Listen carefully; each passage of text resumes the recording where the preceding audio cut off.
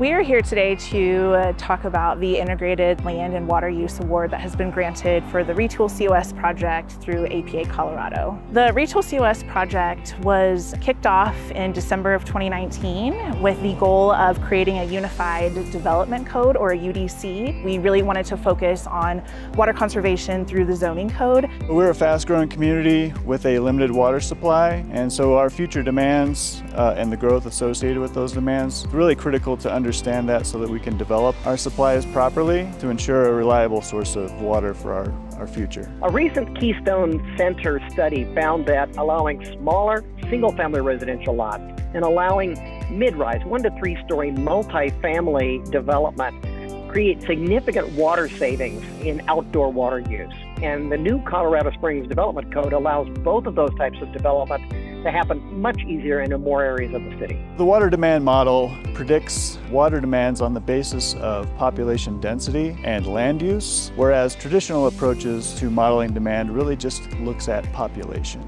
My role as the city landscape architect is really just making sure that when we have new development, that those plans are meeting our new regulations. With the new land planning, we wanted to really look at commercial landscaping and residential to a certain extent on how we can really use our resources more wisely and just be more aware of the amount that we have. So it's really important for the landscapes in Colorado Springs to be attractive and resilient. So with turf grass being limited to 25%, if we can use native plants and water-wise plants to landscape the other 75% of those lots, then those landscapes will be much more resilient to drought.